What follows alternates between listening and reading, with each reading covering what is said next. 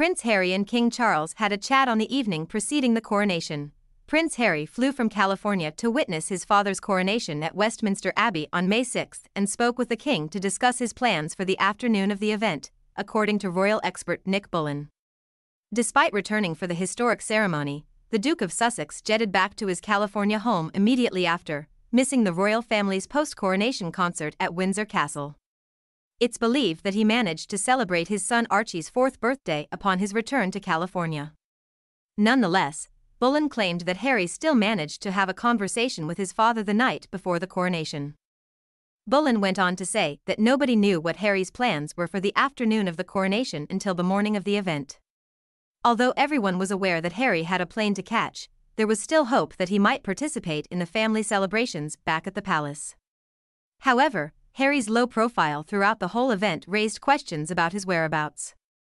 Bullen said that it was doubtful that Harry attended the family dinner the night before the coronation as there were no shots of him arriving at the event. He further stated that it seemed that Harry kept a low profile throughout the entire occasion, although Meghan is showing no interest in coming back to the UK. The king reportedly paid tribute to his family by raising a glass in honor of Archie to mark his birthday. Archie's last visit to the UK was in 2022, when he and his parents stayed briefly at Frogmore Cottage during the late Queen's Platinum Jubilee.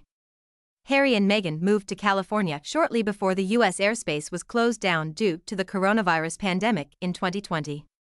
They stayed at Hollywood director Tyler Perry's home before buying a house in Montecito, near Santa Barbara, where they currently reside. Although they stayed at their home in Windsor during their jubile.